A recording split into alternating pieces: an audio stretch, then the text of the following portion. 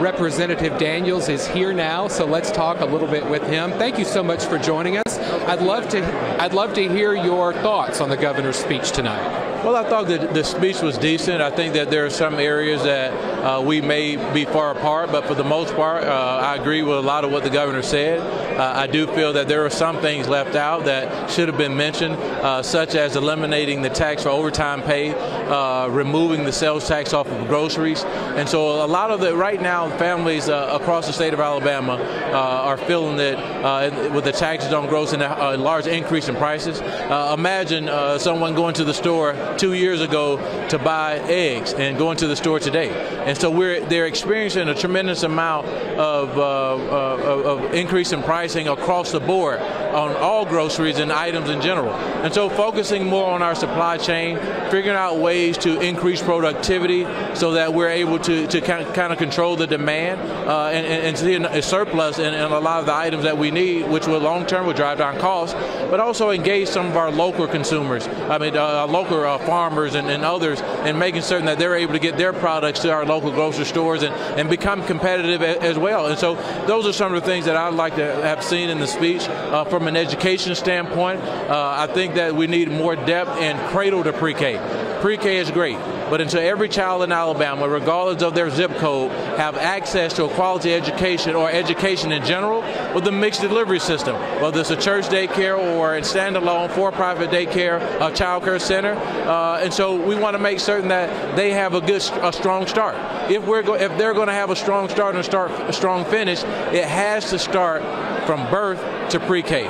Because long term, you'll be able to make more investments on the front end. It'll save you on the back end. We've heard the saying, the statistic before, that every dollar that's invested in pre-K saves you $7 in corrections. And so for me, being someone from rural Alabama, from Bullock County, a little small town called Midway, having opportunities for an early childhood education program. I think the people are doing great with the programs that they have, but giving them an opportunity to expand that so that every child in that community have access to a quality education from the beginning. And so those are some of the things that I would have liked to see in the speech from an education standpoint. I think that 2% is modest. I do think our education support personnel, a 2% for those low-paid employees is not necessarily enough. I agree that our teachers should be paid what they're worth, and we should be competitive with the rest of the country. But at the same time, our support personnel that are at our schools, we need to make certain that we're making their salaries and their hourly wages more competitive, so that we're able to retain them. Because at the end of the day, we want all of Alabama to be able to work.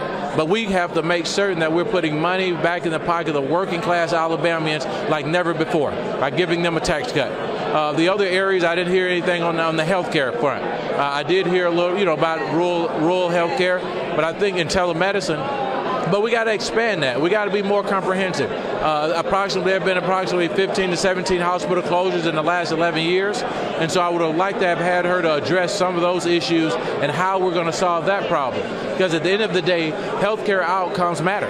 We've seen the vulnerabilities that existed, that was exposed during COVID, of a lot of our communities and a lot of people we've lost throughout the state of Alabama. But those individuals that really had very little to no knowledge about the actual pandemic and the virus, and so but they didn't have readily available access to primary care physicians in their communities. And so those are a lot of issues. I heard her mention about pro-life. And being a Roe v. Wade society, I think there should have been things in there that talked about the removal, making an exception for rape and incest, so that a person that that's been raped or incest, have options. That wasn't mentioned. The preventative side of the healthcare argument wasn't really mentioned on that. But all in all, the things that the governor did mention, I applaud her on those efforts. I do think that there's a separation. We're far apart on the school choice issue.